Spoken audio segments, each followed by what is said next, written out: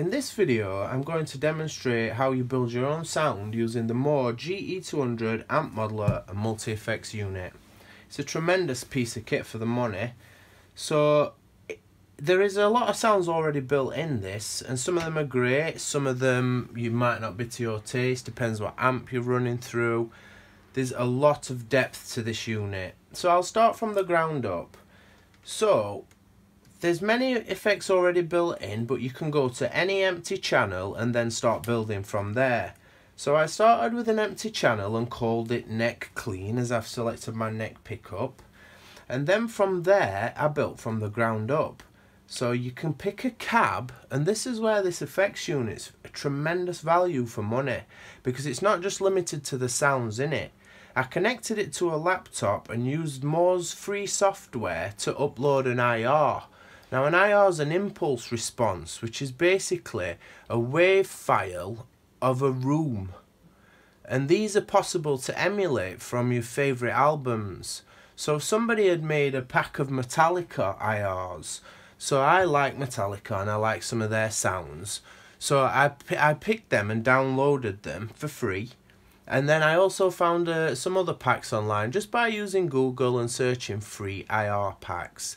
You download them and put them onto your laptop or computer and then connect the USB cable to it.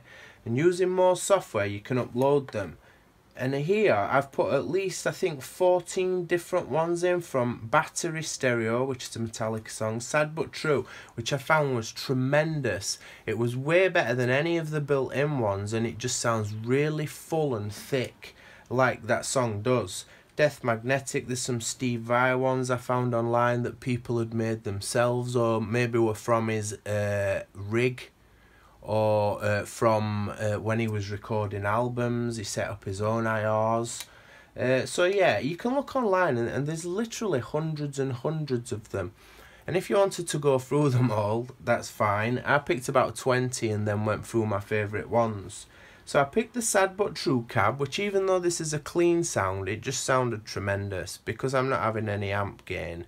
I actually use that on all my distorted sounds as well in this unit, and I'm currently recording into Logic on a Mac, which the GE200 found and recognised straight away, and apparently they're bringing out the editing software for that too, which would be really handy.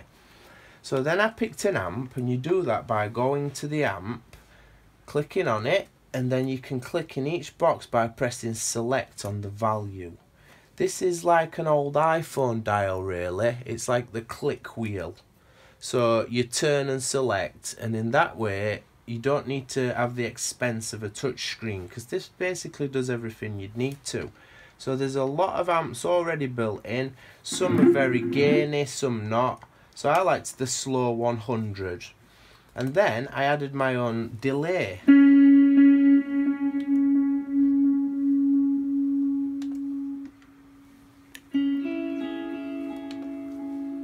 And you do that exactly the same. You click on delay, and there's also a chain screen which gives you an old school look at your pedals as if they're set out on the floor in front of you. And inside the screen you can click select and also move effects, which if you have any experience of real pedals, you know it does a tremendous a lot to the sound. So if we go back to our play screen, then we can pick which different selects we want for our clean sound. So I picked a nice analog delay, and if you notice the feedback is highlighted in yellow. That's because I used another feature of the GE200 called merge, which I will get into in a second. And that I have picked so the expression pedal changes the feedback of the delay. So I can have it just going on and on and on for ambient things or between songs perhaps, without actually having to kneel down and press anything or mess with dials. And you can actually assign this to several parameters across several effects, which is basically like having 10 people turn dials on 10 pedals for you. So you can do some things which I don't think have really been done before, but I will get into that later. So my reverb, I picked a nice whole reverb, and then obviously you just go through with your click wheel, selecting and changing to your own preference.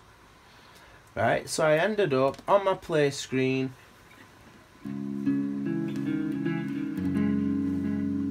with a nice chimey clean sound. And if you remember, I'd assigned the expression pedal to affect feedback, and that'll just go cleanly, and then you can just take it down a bit until you find that sweet spot where it doesn't start to oscillate and it just stays going really nice for you. Then when it pedals on the floor, if you double press, it goes to the looper function. So we'll start a loop going.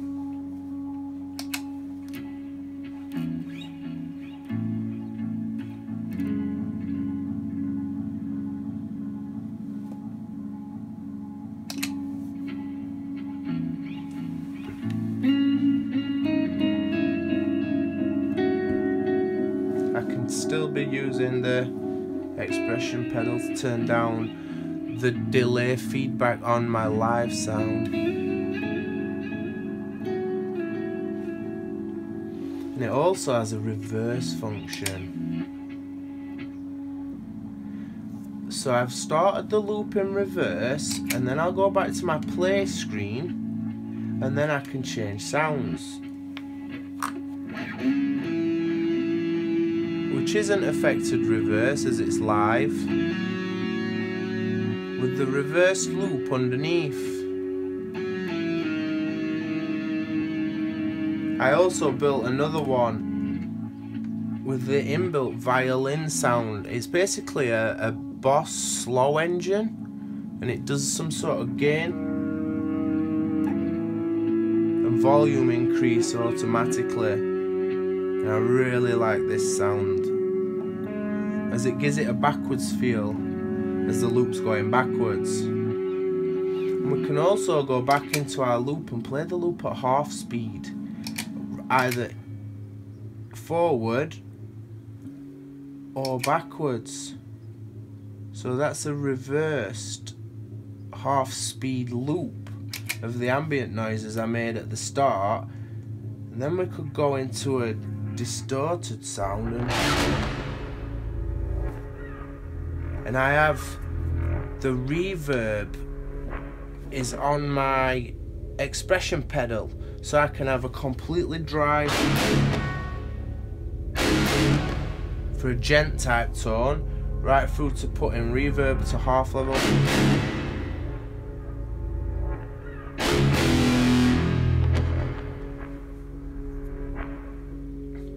So we'll go back to our play screen, double click, turn half speed off, turn reverse off, and we're back smoothly into our loop. And you can either pick whether up or down selects the preset automatically, or you can tell it to be a control function, so you can cycle through presets and then press select. But I use a lot of delays, so I've kept my select. That selects the sounds up and down automatically, and this is a tap tempo. So I'm going to play for a while and let you hear some of the sounds.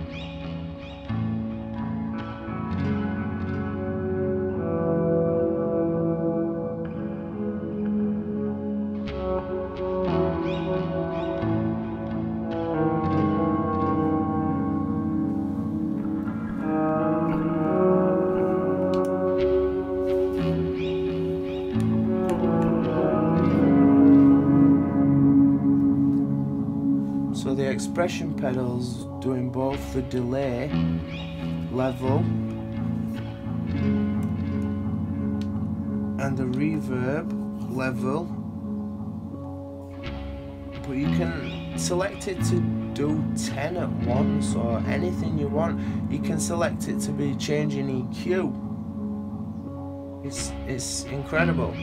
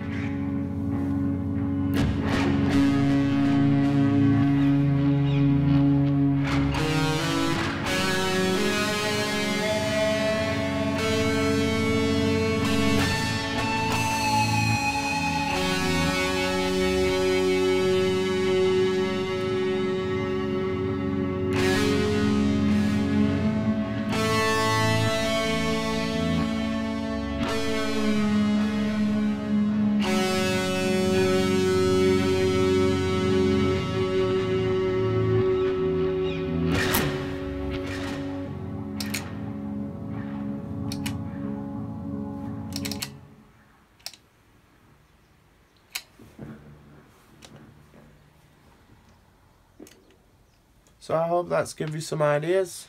Thanks for watching, guys.